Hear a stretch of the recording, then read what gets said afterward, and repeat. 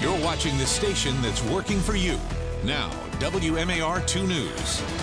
I'm Christian Schaefer with your WMAR 2 News update. President Donald Trump is coming to Baltimore today. He is scheduled to speak at an event for House Republicans tonight at the Marriott Waterfront Hotel in Harbor East. Several groups have announced they plan to protest the president's visit.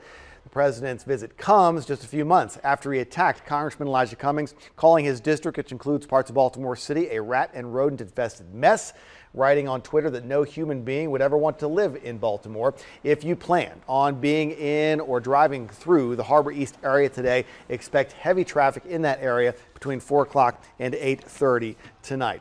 A woman from Baltimore County has been missing now for nearly a week. Police say they are concerned she may have been the victim of a crime. Charla Melvin has not been seen since Saturday. That was on Twin Lakes Court in the Milford Mill area. She may be driving an SUV, a black Hyundai Santa Fe. The license plate number is 3CR7429. That SUV has been spotted in West Baltimore. Her family says she has some health issues, which raises their level of concern. We never thought we would be here, and here we are.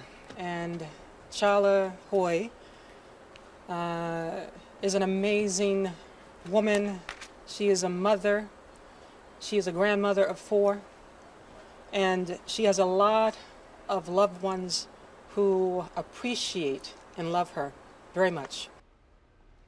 Yeah, the family held that news conference with Baltimore County Police. Once again, 50-year-old Charla Melvin has been missing since Saturday. If you have any idea where she might be, the best thing to do is just to call 911.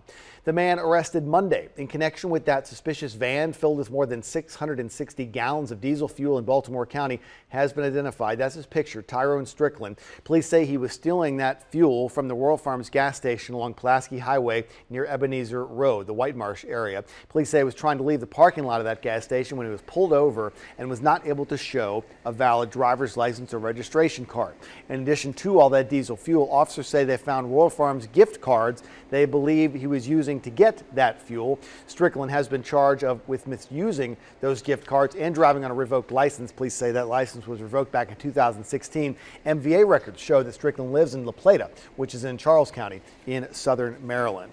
As of right now, police have not linked Tyrone Strickland to the other suspicious van that was found Monday, this one that shut down a large portion of downtown Baltimore when it was found loaded with 80 gallons of diesel fuel in a parking garage near the Inner Harbor. So far, police have not identified the driver who left this van there, but the possibility that the two incidents are connected is still under investigation.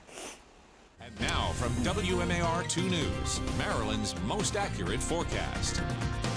Happy Thursday, everyone. Getting closer and closer to Friday, which heads into the weekend. But before we do, we have to deal with the heat and the humidity once again for today. Strong to severe thunderstorms are possible as we go into the afternoon, and cooler temperatures are on the way. So if we can just get through today, oh, you're going to love tomorrow if you like the fall type weather. Muggy meter is up there once again for today, and then that will start to fall off as we head through the overnight into tomorrow as well. The Futurecast picking up on some of those scattered showers and thunderstorms as we head more towards, I'd say, 5 o'clock, 7 o'clock. Between that time frame, we could see some of those isolated scattered showers and thunderstorms, and the Storm Prediction Center actually does have us in a marginal risk. A scale of 1 to 5, we fall in the 1 category. Biggest threat will be damaging gusty winds for today. Check this out. We actually do have a record in jeopardy. I'm forecasting 94 degrees for today. That record set back in 1931, 96. So we'll see if we do it. And I actually think that we have a great chance at tying it or breaking it as we go into the afternoon.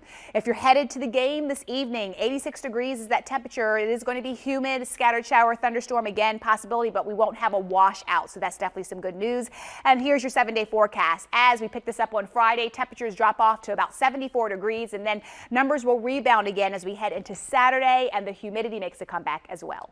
Boy, much cooler though tomorrow. Thanks, Lynette. That's all the time we have for now. Stay with us online at WMAR2news.com all day long for updates on top stories and breaking news. And for news and weather on the go, you can download the WMAR2 News app. It is constantly updated. It's in the App Store. It's got live radar, and we'll send breaking news alerts straight to your phone. Thanks for watching. I'm Christian Schaefer. This WMAR 2 News update is sponsored by Jones Junction,